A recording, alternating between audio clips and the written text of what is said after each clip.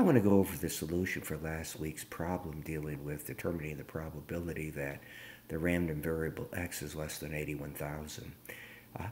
In that problem, if you recall, you were given the mean of 87,000. You were also given that the population is assumed to be normal.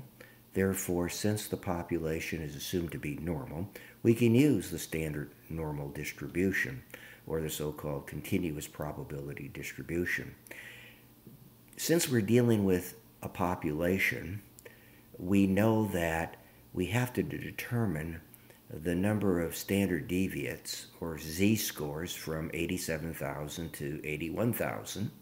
And this is a little formula, right? Z is equal to random variable x minus the mean divided by the standard deviation. And that's the formula we would use when we're dealing with population data.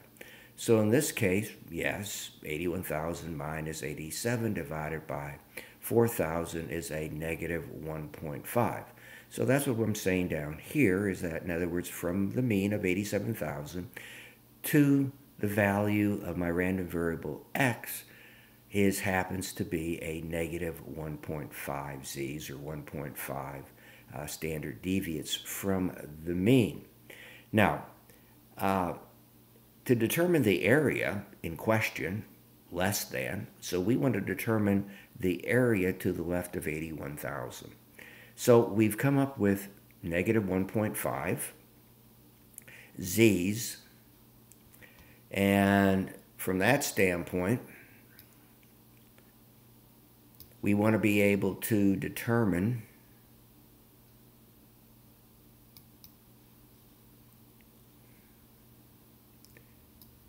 what the area is. As I pointed out, this is the, in Appendix AD or D1, I believe that's what we're titled, yes, Table D1 from Appendix D. And if we go a negative 1.5, right, negative 1.5, since this particular table is looking at 50%, so it doesn't make any difference if we're looking at the right or the left side of our mean. One is simply the mirror image of the other one. So in this case, since we've gone to the left, we would be looking at 1.5, but a negative, and that gives us 43.32%. So that area under our curve, if I can get back over there, corresponds, as indicated, 43.32%. Okay? So the area in question, in other words, what I'm saying, let me be kind of be a little redundant here. The area between 87,000 and 81, which in z terms is negative 1.5, corresponds to 43.32. That is the area between 81 and 87. So to determine the area to less than 81,000, this particular area here, as indicated, we would take, that should be, let me just change that, I apologize. That should be 0.5,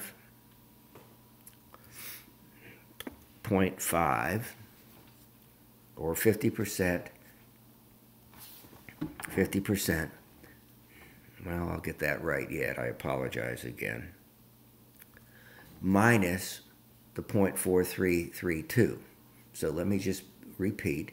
We know, in other words, that we go a negative 1.5 z's. That corresponds to that area, 43.32, from Table D.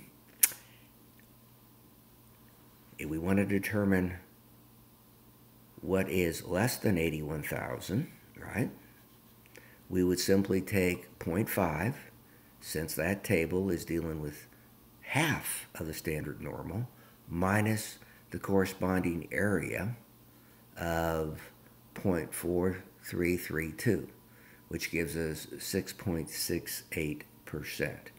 So once again, that is just a quick overview of the solution for last week's problem, dealing with what is the probability that our random variable x will have a value, in this case a sales value of less than $81,000.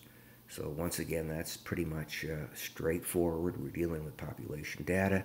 When we have population data, we must assume that the population has a normal distribution in the computation of the mean, in this case of 87,000. Hopefully this helps for your learning this past week in determining, coming up with the probability of determining the value for our random variable x, and in this case is indicated less than 81,000.